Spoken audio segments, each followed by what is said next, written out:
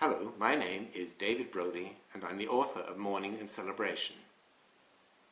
Jewish men make good husbands. Let me rephrase that. Jewish men make good spouses. Who says that Jewish men have to marry women?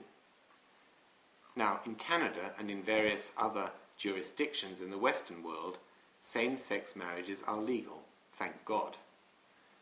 So why do Jewish men make good spouses? It's probably because Judaism places such emphasis on the family. Jewish men care about their families, whether they consist of a spouse alone or a spouse and children. And today, again, thank God, same-sex couples can legally adopt children. In so doing, they give the lie to people advocating against gay marriage because, they say, it threatens family life.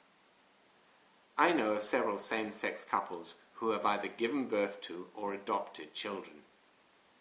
Their children are treasured even more than those in heterosexual marriages because of the different social challenges facing such families. So, long live Jewish husbands, spouses, and even, and here I take my courage in both hands, Jewish mothers.